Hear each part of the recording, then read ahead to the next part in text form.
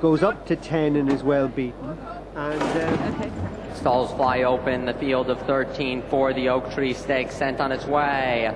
From the outside, Toro Boro, one of the first to commence in company with the speedy LondonNet.com. Lockridge is right up there with the pace along with Tantina. And then Devant settling down just off the leader's heels. Further back then is Nasige and then Crystal Star in the yellow cap as they race through the opening furlongs. And then Gonfilia in the firing line as well. And then comes Shepherd's Watch.